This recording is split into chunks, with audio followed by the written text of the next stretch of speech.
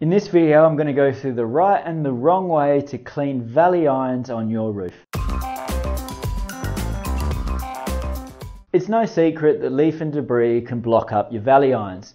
The question is how to clean it. See, a lot of people think that it's just a case of getting up there and sweeping out the leaves and debris, but it's not.